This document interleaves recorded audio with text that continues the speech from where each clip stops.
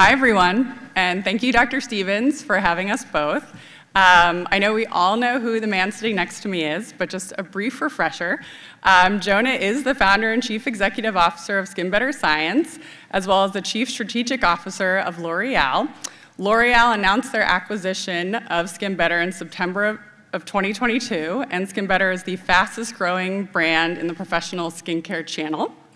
Prior to SkinBetter Science, Jonah was the founder, chairman, and CEO of Medisys, the largest independent dermatology company in the United States. Medisys was acquired by Bausch in 2011. Jonah is also active in two causes he cares very much about, Max in Motion and the campaign for tobacco-free kids. On a personal note, Jonah has also been a fantastic mentor to me during my entire career, and I am 12 years old. So Jonah, you've now built and sold two companies. What similarities exist between the two companies that help make them both so valuable?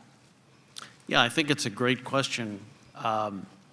So first of all, thank you for staying here and listening to this. I had a sense of panic 5 minutes ago when the room was empty, and I knew that my Nielsen ratings would be going down significantly. So thanks for being here. And of course, to the organizers, thanks for inviting us. So I think that in many ways, Medisys and SkinBetter and now L'Oreal have a lot of commonality, more together than different.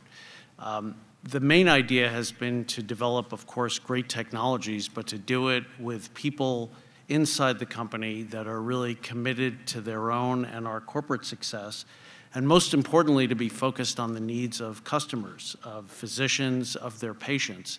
So I think that the DNA of both companies was actually and remains very similar. People have said to me, gosh, SkinBetter wasn't around that long, and there was this big acquisition by the leading beauty company in the world.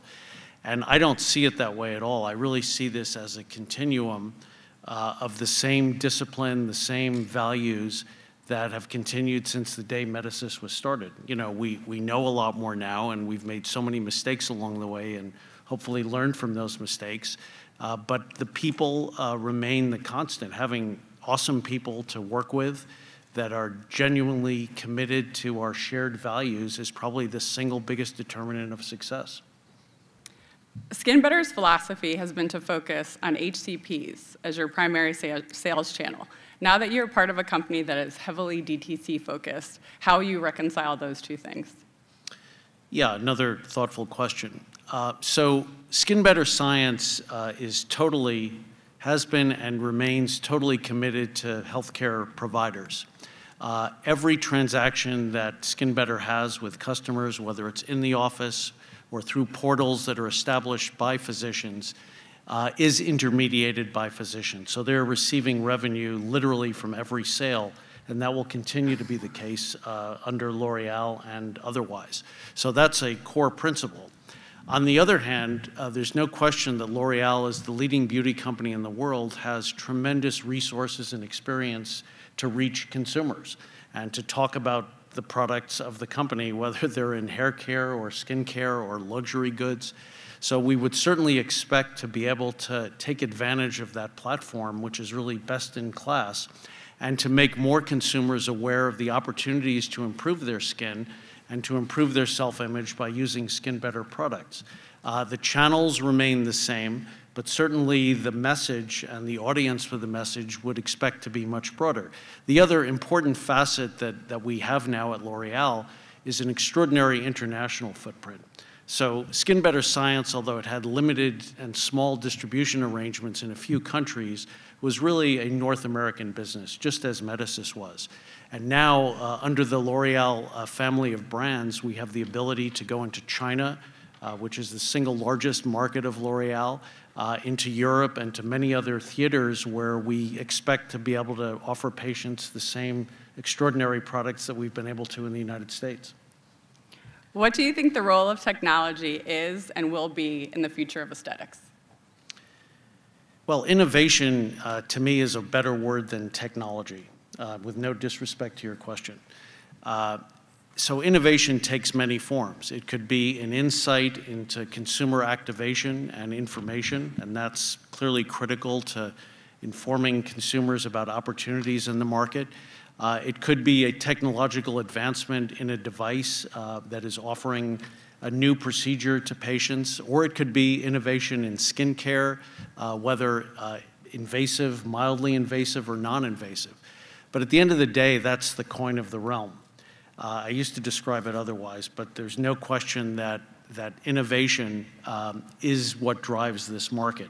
And as powerful a company as we are at L'Oreal, with incredible consumer outreach, more than any other company in the world, there's still no sense that you can offer consumers anything other than the best products, because brand names and brand values are eroded if you disappoint customers with their experience. So technology or innovation remains the critical element of this business. And at L'Oreal, we're spending a fortune on innovation, just as we did at SkinBetter. And I think those companies that spend money thoughtfully and with clear direction and intention will continue to lead the industry. This isn't luck. It's really commitment to innovation.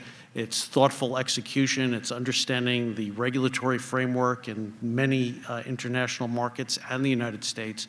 So it's not a game for the faint of heart, but still there is a total dependence on things getting better. It wouldn't be a conversation with you if you weren't giving me feedback. So how has the aesthetics industry evolved in ways that you expected and ways that are different? Well, we were at Medicis, I think, one of the pioneers in the aesthetics industry, along with Allergan. And certainly one has to recognize Allergan's historical contributions with Botox in particular, and ours in the filler category at Medicis.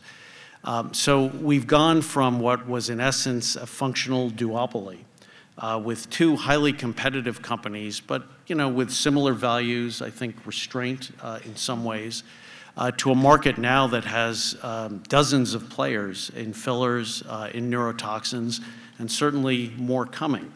And the question is whether the competitive field will be based on innovation or whether it will be based on what one of our industry colleagues calls democratization, which really is another way of saying price.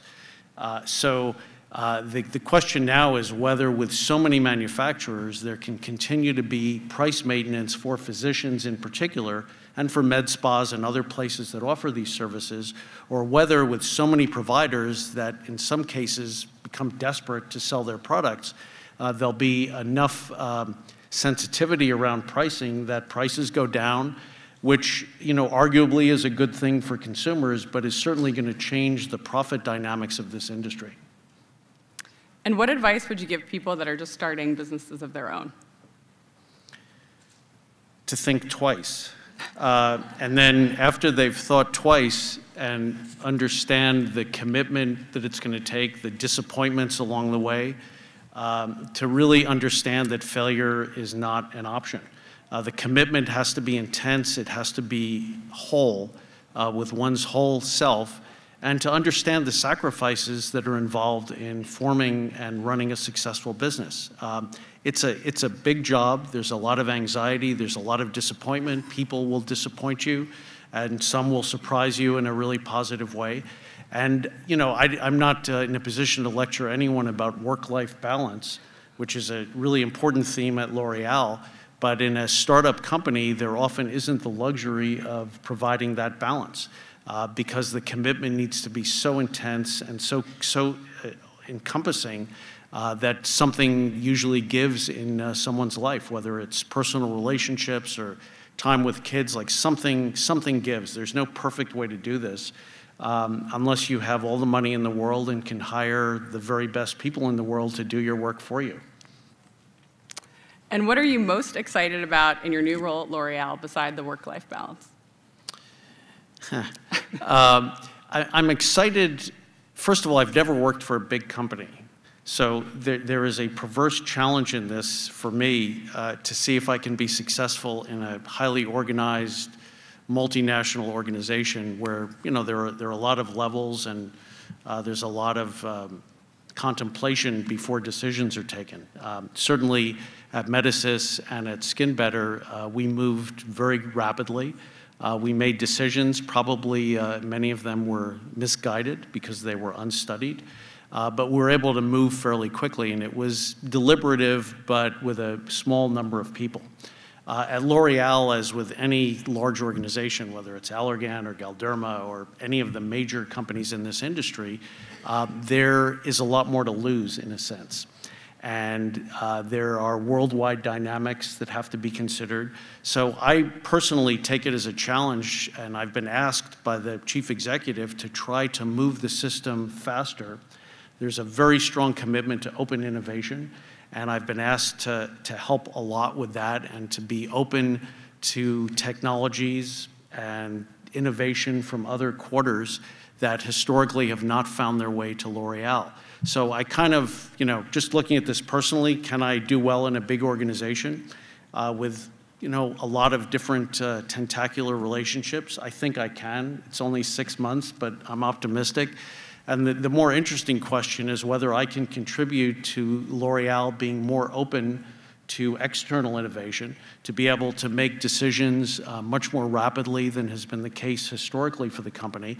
And I know that the commitment from the most senior levels of the company is there because they've asked me to do it, and we've put huge resources behind reorganizing the company in a way that really emphasizes open innovation to the same degree that the research and innovation function occurs within the company. So I'm challenged, but also optimistic, and it's a new kind of gig for me, so I'm kind of excited about that. And then last question, philanthropy has always been a big part of your career. Why have you prioritized that as a business leader? Well, I think philanthropy takes two different dimensions. So first, from a corporate standpoint, we have always been focused on social impact, whether it was at Medicis or SkinBetter and now at L'Oreal. So there is a responsibility, I believe, and I think my colleagues at L'Oreal believe, to lead and to understand that consumers trust us with their money, with their appearance, with making choices that deprive them of other opportunities, and that we as a company have a responsibility to be a leader and to be socially innovative. We're not a non-governmental organization, but by the same token, we're able to take positions and invest money in things that are important to our consumers. So I think the progressive feature of every company I've been associated with is really important. And frankly, SkinBetter wasn't for sale. We were approached very aggressively by L'Oreal, and particularly after the last experience, which I won't speak of in depth, which we were not so thrilled about in terms of the outcome of the company and the company that acquired us. It was really important for us to see a total value alignment with L'Oreal as opposed to a prior acquirer where there was fake alignment. And we spent a lot of time making sure that the sort of progressive or philanthropic interests that we had would be supported and actually amplified. So our social impact work, instead of taking place now within SkinBetter, whether it's the DREAM initiative or other things that we do to create health equity, to create acceptance, are continuing, but on a much grander and international scale at L'Oreal. So it's true that I have a lot of personal interest in philanthropy. Some of it is because of life experiences that have been very personal and informed me of things that I think are important to do. We've never used company resources to support those things because I think there needs to be a differentiation between what a company stands for and what executives stand for. And a lot of companies sort of interpose the two, which I think is not fair to shareholders necessarily. So there's always been a clear point of differentiation, but one is not more important than the other. And is there anything we didn't touch on? I don't know. How much time do we have? I think we have about 5 minutes. We do? Yeah. What might be interesting, although it's very atypical, I sense, for this conference, but does anyone have a question that they'd like to ask? Or something?